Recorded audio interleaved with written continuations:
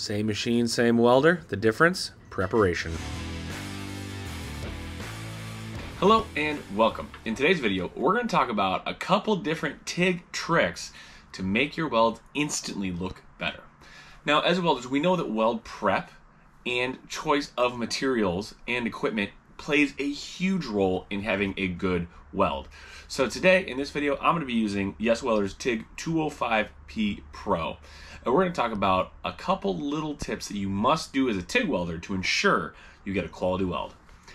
Let's start off with the first one. That is the metal preparation. With stick welding, you don't really have to do a lot of preparation. It goes through mill scale, it can be dirty, it can be windy outside. With TIG, it's the exact opposite. So here I have some old steel, and as we can see, it's rusty, it's kind of oxidized.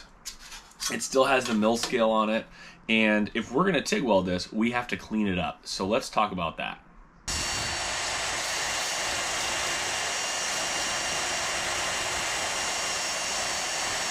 So as we know, when carbon steel sits out, it can rust, oxidize, that kind of stuff. This has to come off before we weld it, as does the mill scale. There's a bunch of different, we can use an angle grinder.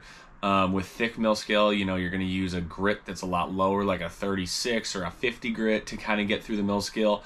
On thinner sheet like this, actually one of my favorite tricks is to use just like a regular electric drill, and then to get one of these, just a small sanding disc attachment that you just put in the chuck, and then you use a small sanding disc pad, and then it's very easy to just kind of get the mill scale off the edge. Of course, you don't really need to remove the mill scale from the entire piece of metal. We just want to remove it to where we're actually going to be welding. So here we've cleaned the edge off, no rust, no mill scale, but even though we've done this, there's still little tiny contaminants on here that we're going to take an acetone rag and wipe off to make sure that it's all good. Now let's see here. All right, so we can see that there's still that little bit of dirt on there from the grinding. So cleaning your metal with acetone too is a vital step to immediately making those TIG welds better. And lastly, the other part we do want to hit with acetone is the filler rod we get from YesWelder as well. We're going to want to clean those, just give them a couple wipe downs with that acetone paper towel or rag. Make sure that these are clean as well. One thing I really like about the YesWelder rods, they are shorter. Standard filler rods are, I don't know, about twice as long as this, and when you're learning, it gets real hard when you have a filler rod just flopping around. So these ones from YesWelder, they're a little shorter. If you're learning TIG, these shorter rods will make your experience so much less frustrating. I wish when I was learning TIG that these were around. So if you want to check these out, YesWelder.com. So speaking of filler rod though, let's talk about 3 ways to feed filler rod.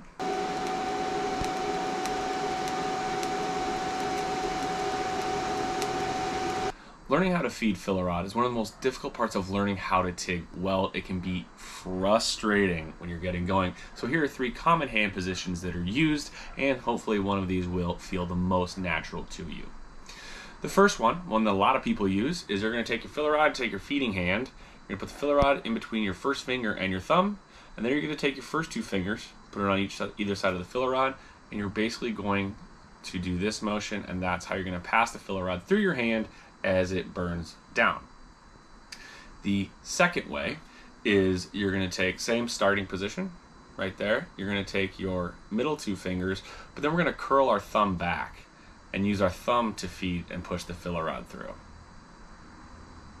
And the third way, this is the way that I like to do it, and it's kind of a hybrid of both, is we're going to take the filler rod, again, place between our finger and our thumb, middle 2 fingers, but then what I do is I'm going to bring my thumb a little closer, and then I'm going to do both. I'm actually going to push with my 2 fingers and then push with my thumb as I'm bringing my 2 fingers back. So it's kind of like a caterpillar, kind of like an inchworm.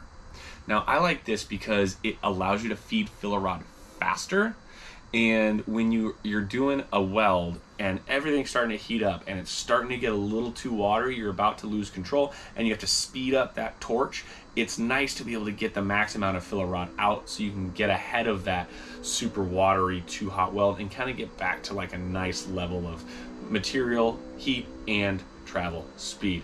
Of course, the main thing when feeding filler rod is going to be consistency and making sure you're consistently driving the same amount in the same time pattern the whole time.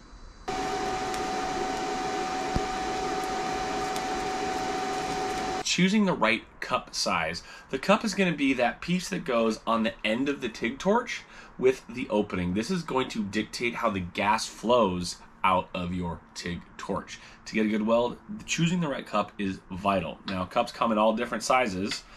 This right here is a size 4, and as we can see, the opening on it for gas to come out is really narrow. When you have a narrower cup size, the gas tends to be more turbulent. Here's a size 5, so it's a little bigger, and we can see it's a little bit more open, so the gas is going to flow a little bit better through this than this. Now the trade-off is, if you go too big, you're going to waste a lot of excess gas. Or the other thing is you have to think about the weld joint that you're welding, right? Because let's say you're welding like in a T, right? A bigger cup isn't going to fit down into that weld joint as well as a smaller cup. So we have to think about actually the joint we're using first and foremost to get the proper gas flow. Now, another option that I really like and a lot of people do are gas lenses. So a gas lens takes the traditional cup and collet, sets it aside, and has a gas lens. A gas lens directs the gas differently through the torch and out the end in a more streamlined and efficient manner to ensure the best possible gas coverage you have. Now, gas lenses, because the gas lens is bigger, they do come with a bigger size cup typically. Now, but what you can do with that is, because the gas coverage is so efficient and so smooth, you can put a lot more stick out. Stick out is going to be how much the tungsten is sticking out past the cup. With a gas lens, you can do a lot more stick out, so you can still get into those tight corners and be fine. And also, it adds to visibility. It's a lot easier to see the arc when you're using a gas lens with longer stick out than if you're using a lot smaller traditional cup and collet with minimal to no stick out. Choosing the right cup is essential to a quality TIG weld. Tungsten preparation. Now, we know that when the tungsten comes, you have a flat blunted piece of tungsten, and then we have to sharpen it into a tip to use, right? Now, a lot of times people will just go to your belt sander, dig this right in, get what looks to be a nice tip, but it's actually rough. When the tip of the tungsten is not ground smooth and well, you're going to get a more erratic arc. When it's done nicely and smoothly, it's going to be a lot better. So there are multiple companies that sell very expensive tungsten grinders. If you're a professional welder and you're welding all day on really high-tech stuff, when I worked in aerospace, we had a very nice tungsten grinder, and it worked great. It was essential. They're just really expensive. For the at-home guys or people that aren't doing aerospace type stuff, a 2 different grinding application is typically sufficient. So what I like to do is get my initial grind in shape on just a regular belt sander, but make sure the belt is clean. It's not, you're not doing aluminum and steel on the same belt, or you're not doing stainless steel and aluminum on the same belt. You're not mixing these materials, because what you grind on that belt will get ground a little bit into your tungsten, and that's also going to mess up your weld. So having a dedicated belt for each type of tungsten you have for the application of metal is vital.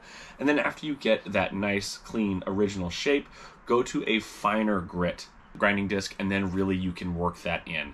So hopefully some of these tips and tricks are going to help you guys get those TIG welds looking beautiful. For more information on any of the products seen in this video, the TIG 205P Pro, YesWelder's filler rod, cups, collets, gas lenses, gloves, tungstens, please check out YesWelder.com. And until next time, enjoy welding with YesWelder.